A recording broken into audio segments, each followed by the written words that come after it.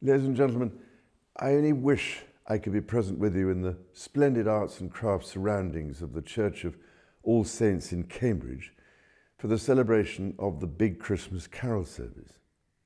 However, I did just want to welcome you most warmly to this event, which has been created especially to bring us all together to celebrate the Christmas season, particularly when we cannot be with those we love in the same church, to sing those familiar carols and to hear the Christmas story in person. Despite all the challenges, we hope this service will be an opportunity shared across the world to bring friends and families together in celebration and joy.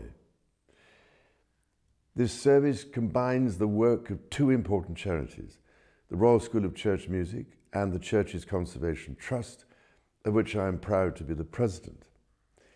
This collaboration expresses the importance of the parish church to communities and people of all faiths and none right across the country as places of history, beauty, music and worship. As you know, these charities work tirelessly to conserve the best of our nation's historic churches and the wonderful musical tradition with which they are associated. And I can only send my most heartfelt thanks to all who carry out this vital work and to the generous supporters who make it all possible. As we prepare for the holy time of Christmas, there could be no better way to mark this blessed season than with the great Advent hymn, O come, Emmanuel.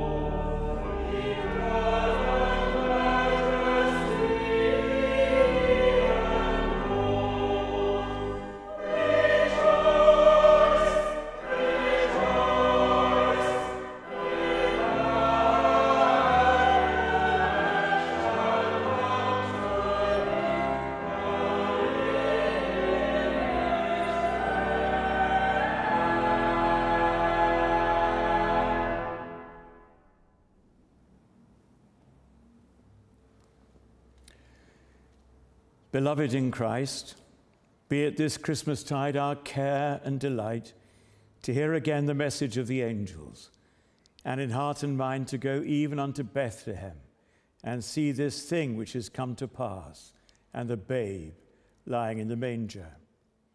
Therefore let us read and mark in Holy Scripture the tale of the loving purposes of God from the first days of our disobedience unto the glorious redemption brought us by this holy child.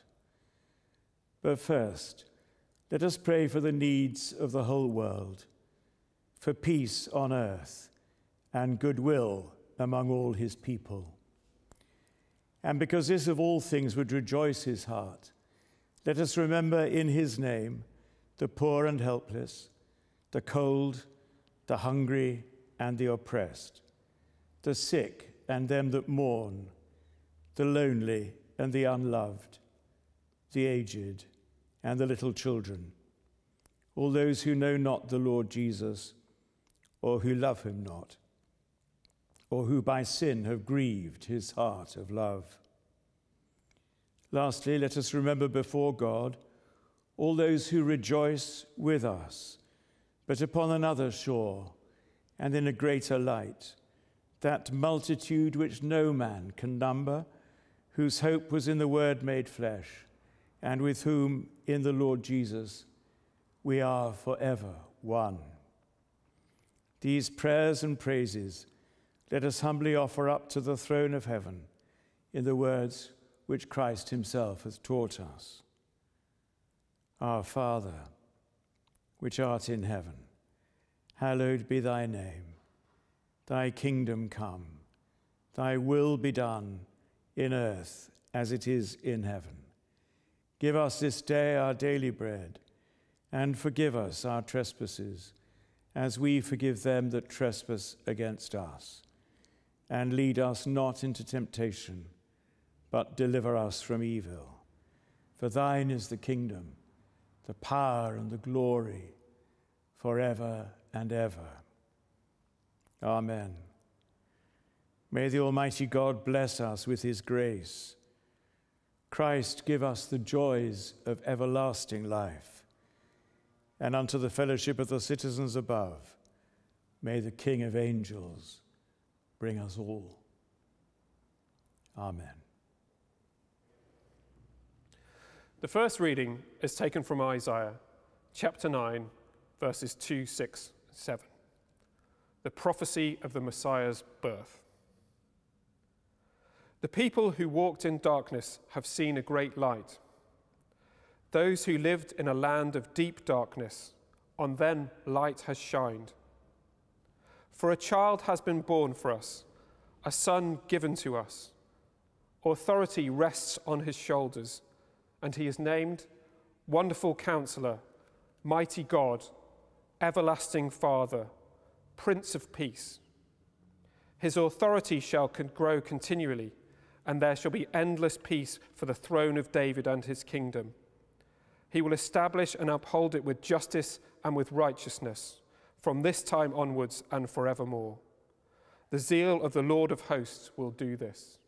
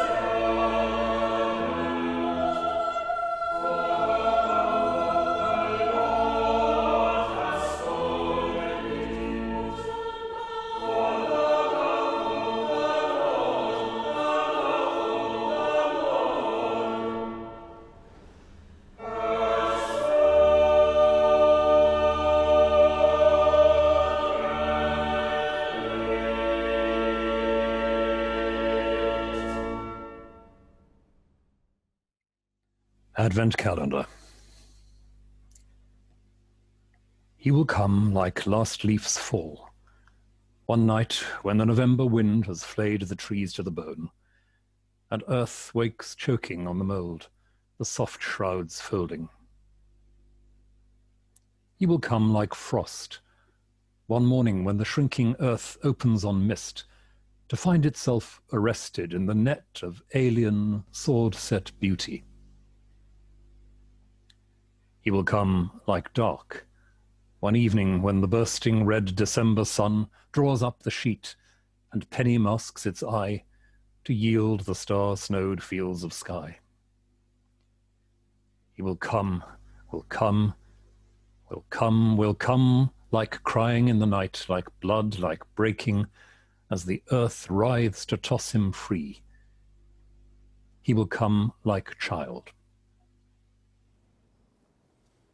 Please join us in singing together the hymn, O Little Town of Bethlehem.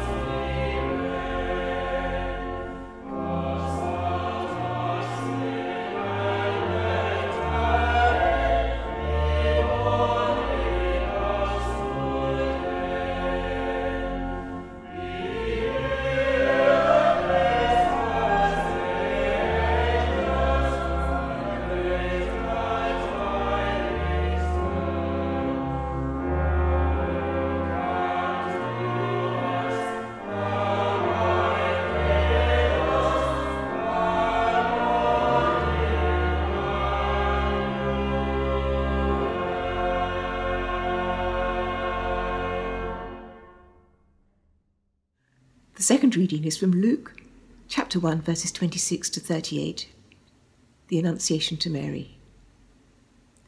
In the 6th month, the angel Gabriel was sent by God to a town in Galilee called Nazareth, to a virgin engaged to a man whose name was Joseph, of the house of David. The virgin's name was Mary, and he came to her and said, "Greetings, favoured one, the Lord is with you." But she was much perplexed by his words and pondered what sort of greeting this might be. The angel said to her, "Do not be afraid, Mary, for you have found favour with God. And now you will conceive in your womb and bear a son, and you will name him Jesus. He will be great, and he will be called the Son of the Most High, and the Lord God will give to him the throne of his ancestor David. He will reign over the house of Jacob forever, and of his kingdom there will be no end." Mary said to the angel, "How can this be, since I am a virgin?" The angel said to her, "The Holy Spirit will come upon you, and the power of the Most High will overshadow you. Therefore the child to be born will be holy. He will be called Son of God. And now your relative Elizabeth, in her old age, has also conceived a son. And this is the 6th month for her, who was said to be barren, for nothing will be impossible with God." Then Mary said, "Here am I, the servant of the Lord. Let it be with me according to your word." Then the angel departed from her. Here ends the reading.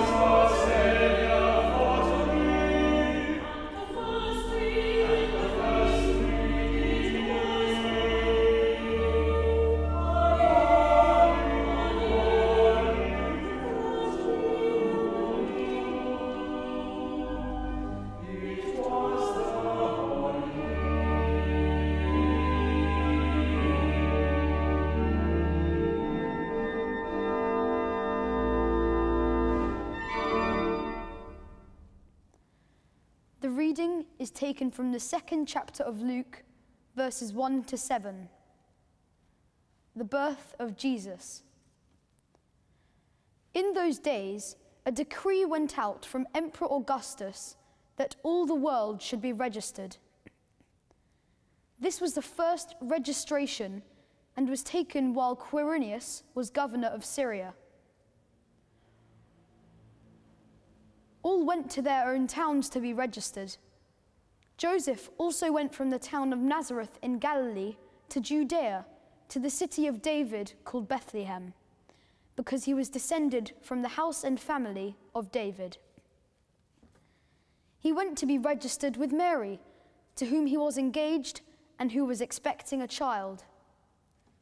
While they were there, the time came for her to deliver her child, and she gave birth to her firstborn son and wrapped him in bands of cloth and laid him in a manger, because there was no place for them in the inn.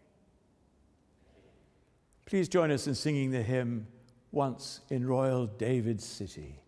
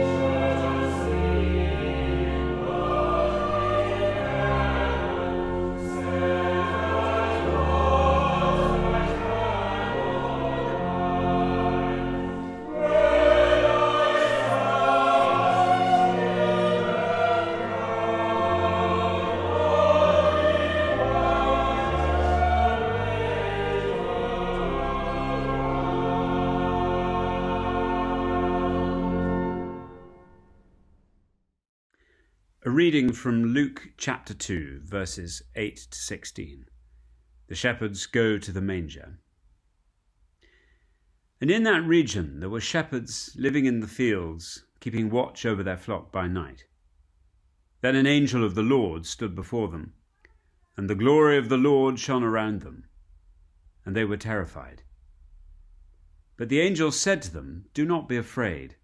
For see, I am bringing you good news of great joy for all people.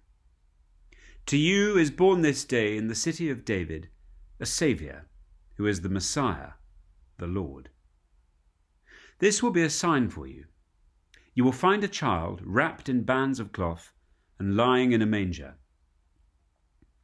And suddenly there was with the angel a multitude of the heavenly host, praising God and saying, "Glory to God in the highest heaven, and on earth peace among those whom he favours." When the angels had left them and gone into heaven, the shepherds said one to another, Let us go now to Bethlehem and see this thing that has taken place, which the Lord has made known to us." So they went with haste and found Mary and Joseph and the child lying in the manger.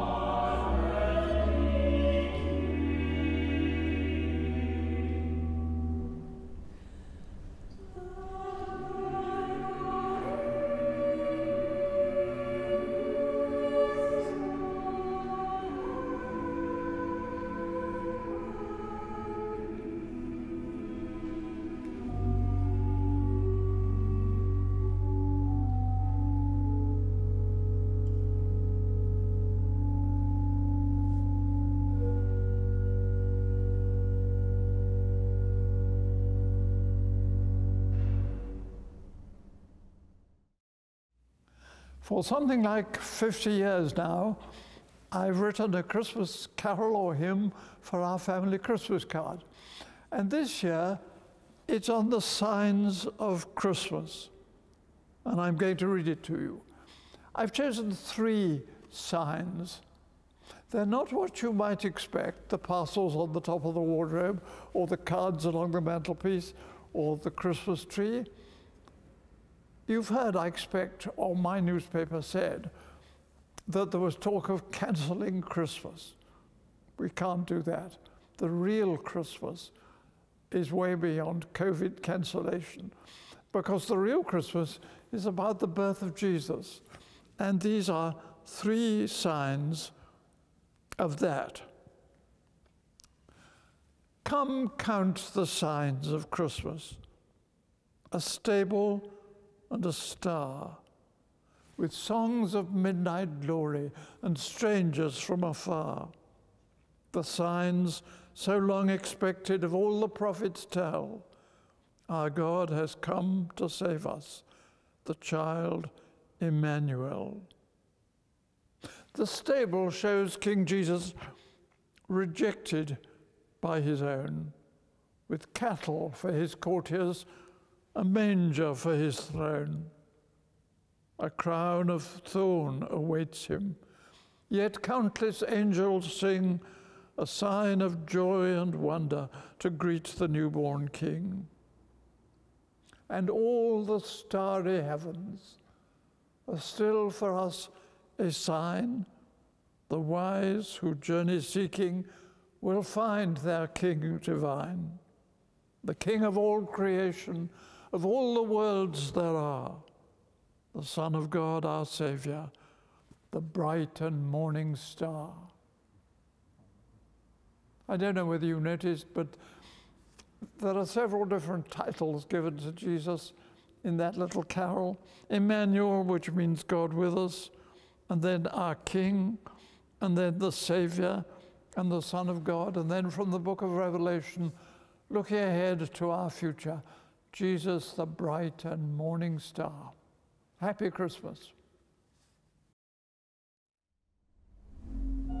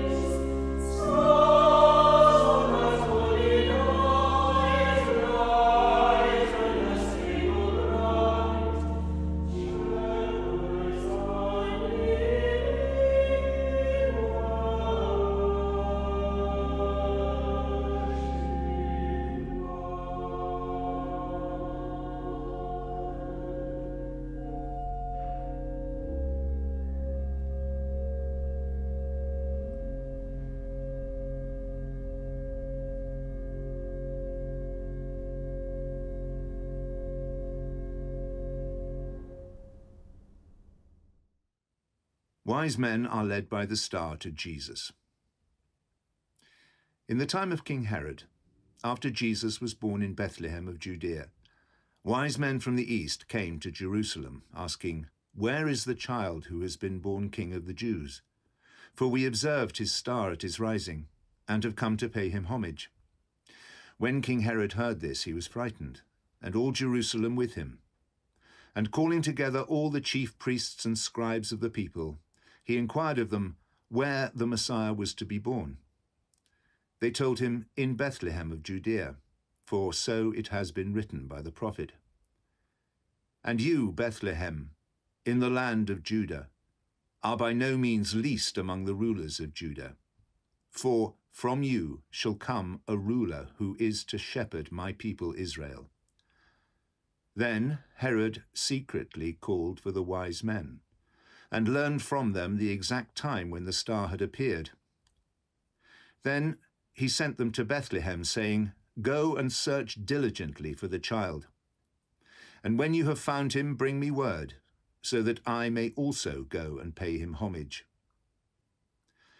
When they had heard the king, they set out, and there ahead of them went the star that had been seen at its rising, until it stopped over the place where the child was. When they saw that the star had stopped, they were overwhelmed with joy. On entering the house, they saw the child with Mary his mother, and they knelt down and paid him homage. Then, opening their treasure chests, they offered him gifts of gold, frankincense, and myrrh. Please join us in singing the hymn, "Silent Night, Holy Night."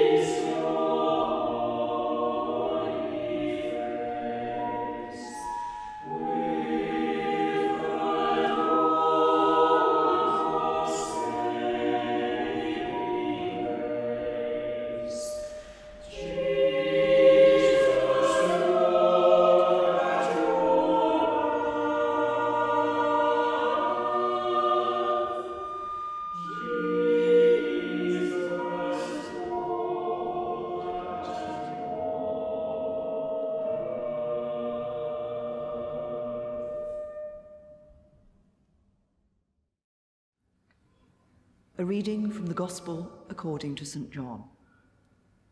In the beginning was the Word, and the Word was with God, and the Word was God. He was in the beginning with God. All things came into being through him, and without him not one thing came into being. What has come into being in him was life, and the life was the light of all people. The light shines in the darkness, and the darkness did not overcome it. There was a man sent from God whose name was John. He came as a witness to testify to the light, so that all might believe through him. He himself was not the light, but he came to testify to the light, the true light, which enlightens everyone, was coming into the world. He was in the world, and the world came into being through him, yet the world did not know him. He came to what was his own, and his own people did not accept him. But to all who received him, who believed in his name, he gave power to become children of God, which were born not of blood, or of the will of the flesh, or of the will of man, but of God. And the Word became flesh and lived among us. And we have seen his glory, the glory as of a Father's only Son, full of grace and truth. During the past 30 or 40 years, there's been a significant growth in the number of Christmas carol services arranged for all kinds of organisations, lasting almost through the whole of Advent. This carol service has been brought together by a wonderful group of singers. We've been privileged to have John Rutter conducting one of his own carols and a distinguished array of lesson readers. We've been joined by a prolific writer of hymns and carols, Timothy Dudley-Smith, sometime Bishop of Thetford. And the RSCM has enjoyed collaborating with the Church's Conservation Trust. Our excellent staff have knitted everything together into a seamless whole. We're grateful for the mechanics that allow everything to flow together. The mechanics are important, but of course, it's the message that matters. First, we heard from the prophet Isaiah that the people that walked in darkness have seen a great light. We could reflect that the impact of COVID-19 has brought us into a kind of darkness, a separation, a depression possibly, where we're divided from those we love and from those whom we're used to meeting regularly. But this wonderful passage is not just about now, it's a message for all time. There are many kinds of darkness that people suffer, and into the deepest darkness, Almighty God reaches down, reaches out to bring us light and hope. This reaching out is not a once and for all event, but happens day by day by day. God is always reaching out to us, lifting us out of the mire of despond, offering us the hope that comes from this beautiful, eternal truth. God's Son is born into our human likeness to connect our frail and sinful humanity with the divinity that is God himself. Put it another way, God in Christ reaches us up from earth to heaven. Second, St. Luke makes clear to us that God the Son, our Lord Jesus Christ, who has been from the very beginning, before time began, one with God the Father and God the Holy Spirit, was born as a human being into the depths of poverty.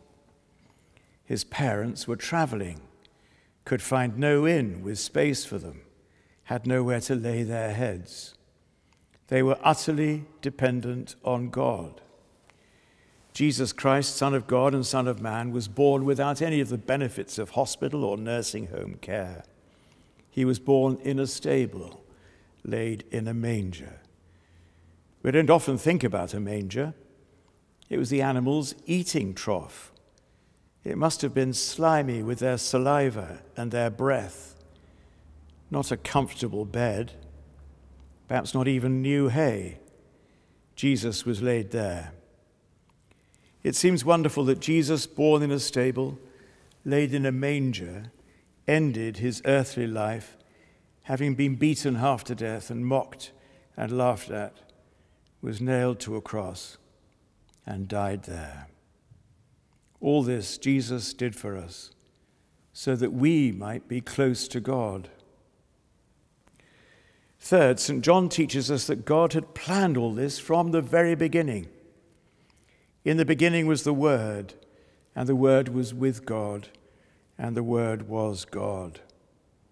The plan to save humankind from sin and death and to offer us the chance of eternal life with God was always there. But the time had to be right. The moment had to come. This was the moment. Not everyone would accept Jesus. It is our choice. But the Word was made flesh and dwelt among us, full of grace and truth. Thanks be to God. And now we've come to our offertory hymn. Please do consider making a donation to the important work of the Royal School of Church Music and the Church's Conservation Trust. The details of how you can donate are now pictured below. Now join us in singing, "O come, all ye faithful, joyful and triumphant."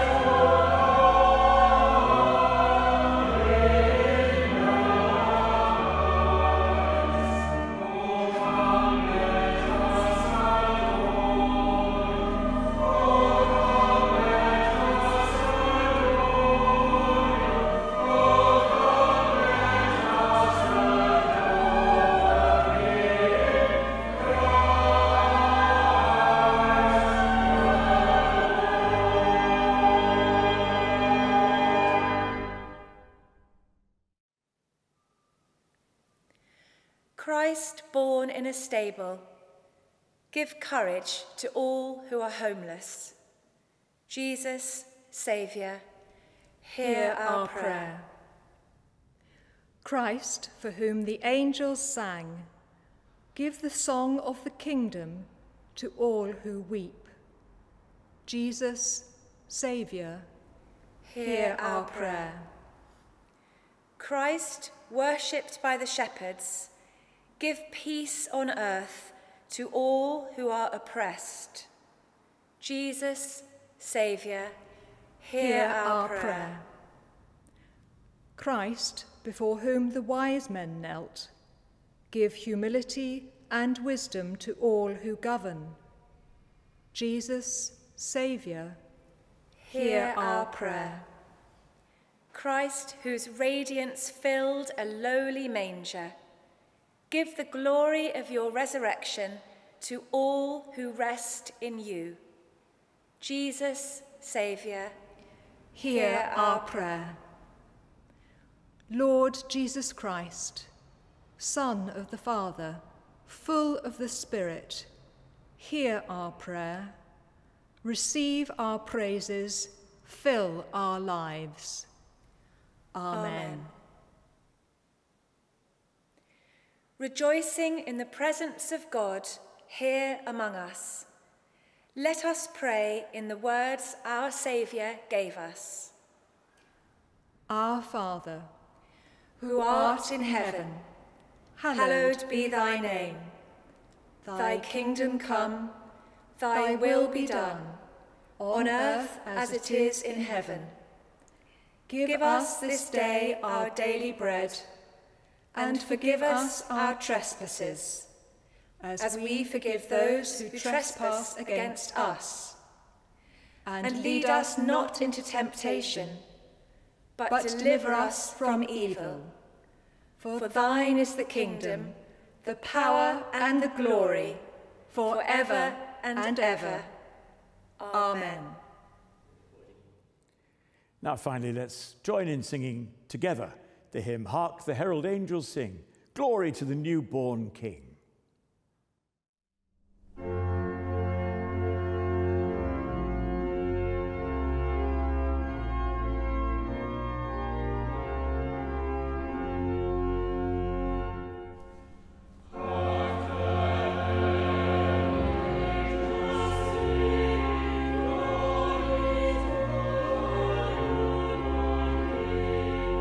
Peace on earth.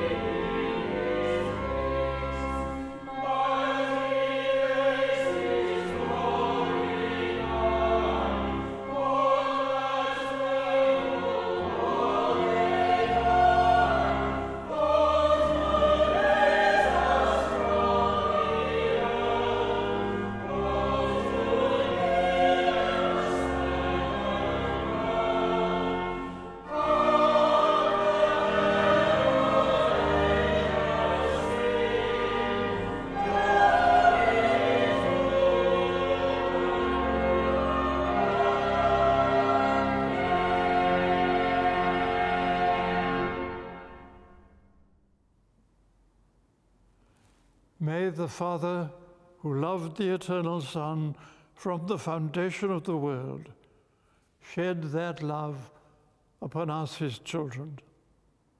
May Christ, who by his incarnation gathered things earthly and things heavenly into one, fill you with his peace. May the Holy Spirit, by whose overshadowing Mary became the God-bearer, give you grace to carry the good news of Christ.